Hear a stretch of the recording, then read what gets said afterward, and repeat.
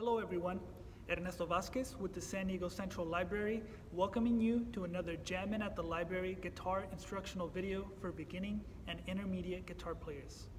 For this video, we'll be taking a look at how to read and play guitar chords. If this is your first time learning how to play the guitar, I recommend you check out all the other videos in the series. You can find these videos along with other library-related programming in the San Diego Public Library's YouTube channel.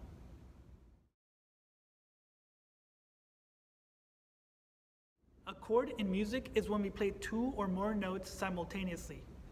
For this introductory video on chords, we're going to learn how to play 4 basic guitar chords: A major, A minor, and E major and E minor. But before we even attempt to play chords, we need to learn how to read guitar chord charts. This is a chord chart. It's a diagram which gives us a visual description of how to play a guitar chord.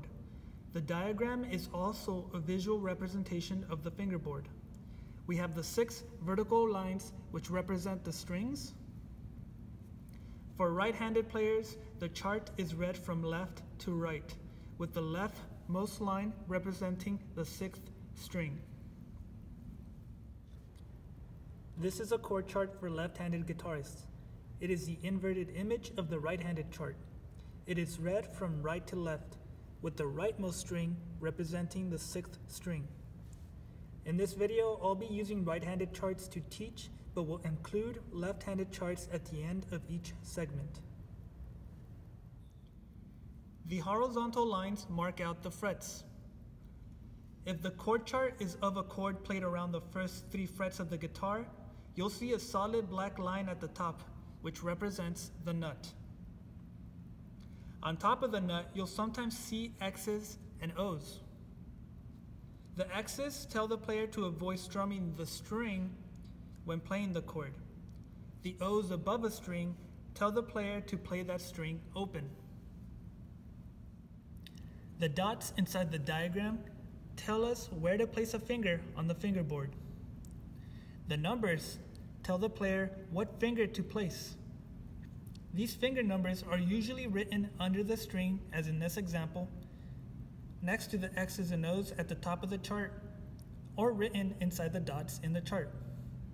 So for example, for string 2, we will be placing our 3rd finger on the 2nd fret.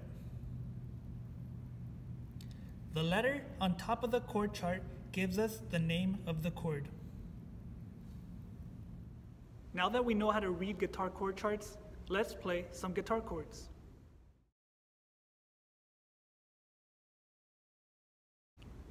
Let's begin with E major.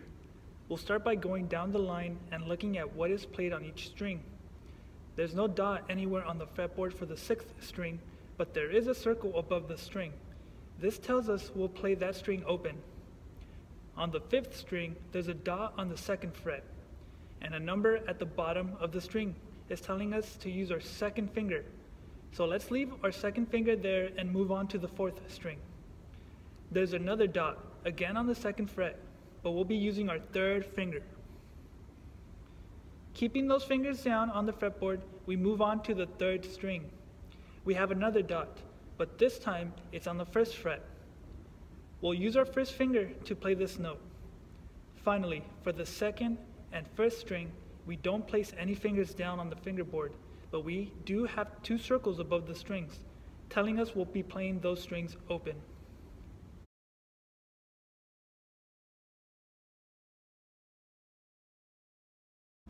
Before strumming the E major chord, we're going to arpeggiate the chord.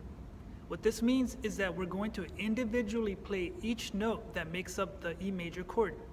We're going to do this by starting on the 6th string and moving all the way down, playing each string individually until we get to the last string.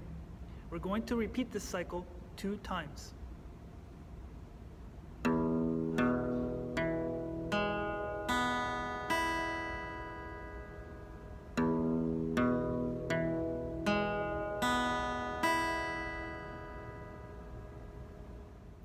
If you find that some of the notes are muffled or just aren't sounding at all, try firmly pressing with your fingertips and not the pad of your finger.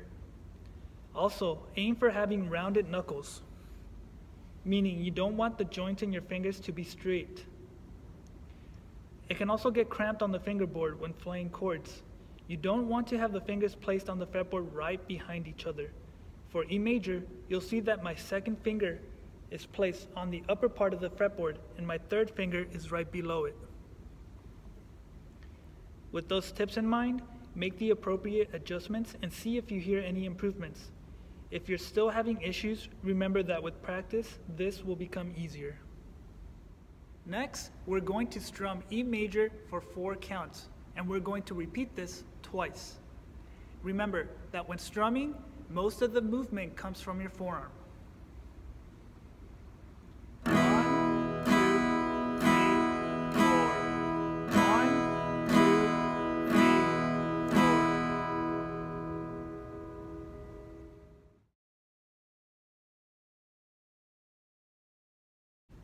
Remember how I mentioned that at times space can be cramped on the fingerboard when we play chords?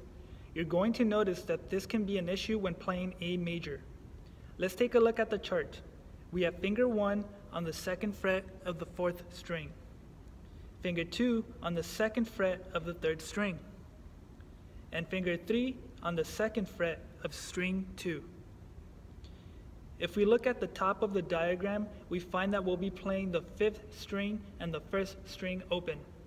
We have an X on top of the 6th string. This tells us that we won't strum that 6th string when playing this chord. Now, as far as making space for your fingers that are on the fretboard, try placing them diagonally.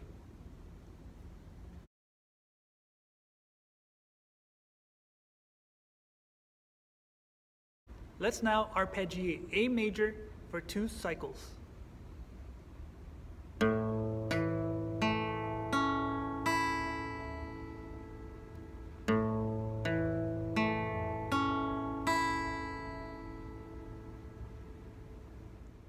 We are now going to strum A major for 4 counts, and we're going to repeat that for 2 cycles. 1, 2, 3, 4. 1, 2, 3, 4. Now that we know how to play E and A major, let's learn how to play E and A minor. Even though these 2 chords have the same letter name as the previous 2 chords we just learned, because they're minor, they're going to sound different. This difference between major and minor chords is something that we'll explore in a future lesson.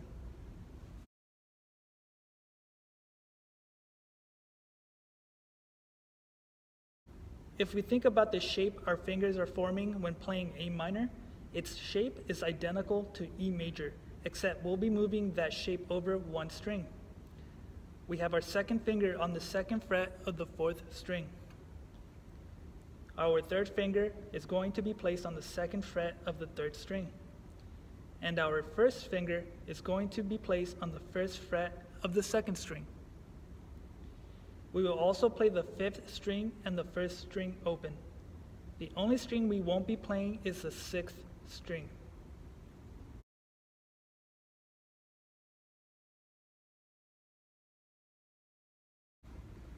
Again, let's arpeggiate A minor for 2 cycles.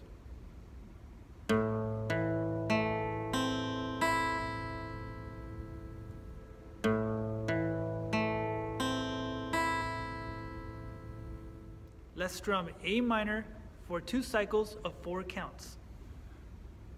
1, 2, 3, 4. 1, 2, 3, 4.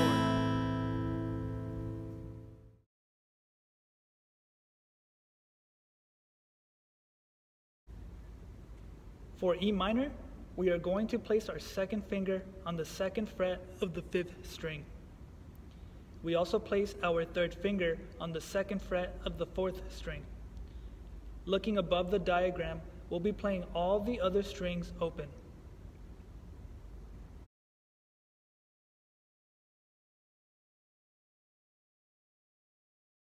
Let's arpeggiate the E minor chord for 2 cycles.